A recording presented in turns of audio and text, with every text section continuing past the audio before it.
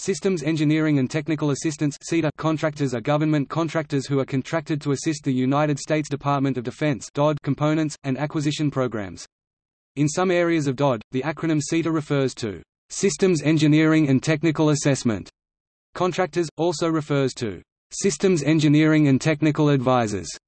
SETA contractors provide analysis and engineering services in a consulting capacity, working closely with the government's own engineering staff members. SETA contractors provide the flexibility and quick availability of expertise without the expense and commitment of sustaining the staff long term.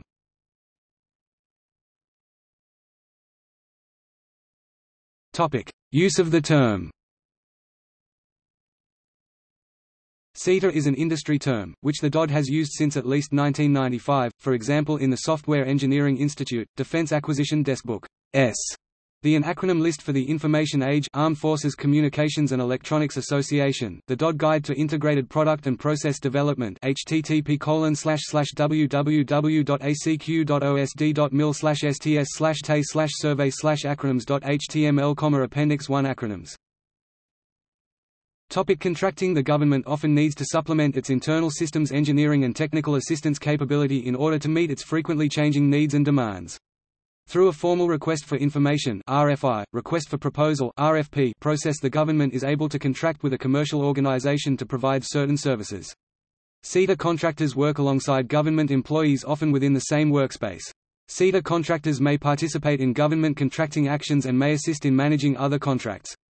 A SETA contractor cannot be the contracting officer's technical representative or assistant contracting officer representative but they may function as the technical point of contact (TPOC).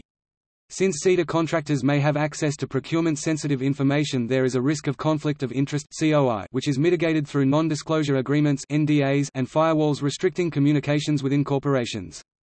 The SETA support rate in total R&D expenditures of DARPA are evaluating as 7.4 to 9.9%.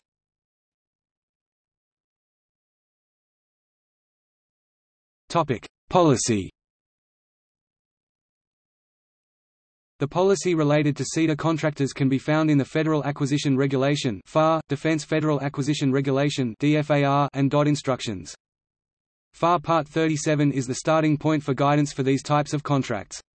Subpart 37.2 defines advisory and assistance services and provides that the use of such services is a legitimate way to improve the prospects for program or system success.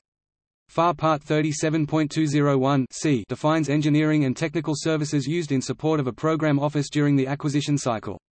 FAR 16.505 c provides that the ordering period of an advisory and assistance services task order contract, including all options or modifications, may not exceed 5 years unless a longer period is specifically authorized in a law that is applicable to such a contract.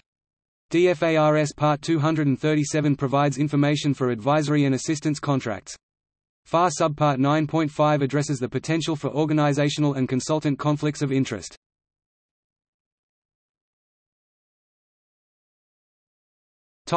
See also: Contracting officer's technical representative.